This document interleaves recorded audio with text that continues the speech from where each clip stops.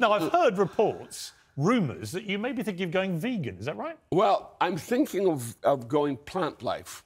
I mean, the problem is I like the taste of hamburgers. I actually rather like that. Well, here's my problem with it. You know, there are some wonderful plant life hamburgers, and I couldn't tell the difference. My son got me. Here's my problem. My problem, you talked about hypocrisy earlier. These are Percy Pigs. Are you familiar with these? I don't know. So they took them vegetarian. They're now taking them vegan. And I've got to do this to show you what we do here. Play this. The world's gone nuts. Here's my problem. They're making these vegan Percy Pigs, but they're pigs' heads. Yeah. Why would any vegan want to be seen eating a pig's head whilst claiming to be virtuous about animal cruelty? Well, let me give you the scenario I would say.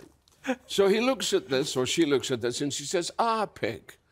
Now, a pig is a vegan. A pig is a natural vegan. Pigs, they don't eat meat. They tend not Yeah, but you're to. still eating the pig's head. Yes, but that's in respect of the pig. Brian, I've got to leave it there. What a pleasure to see you. Thank you. And thank you for fighting the cancel culture mob.